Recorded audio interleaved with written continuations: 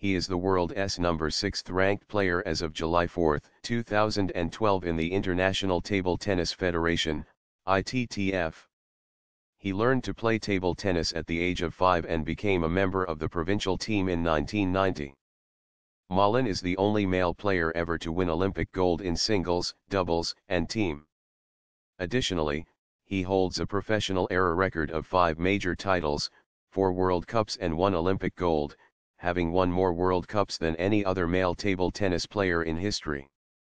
Since retiring in December 2013, Malin has been serving as the head coach of the Guangdong provincial table tennis team.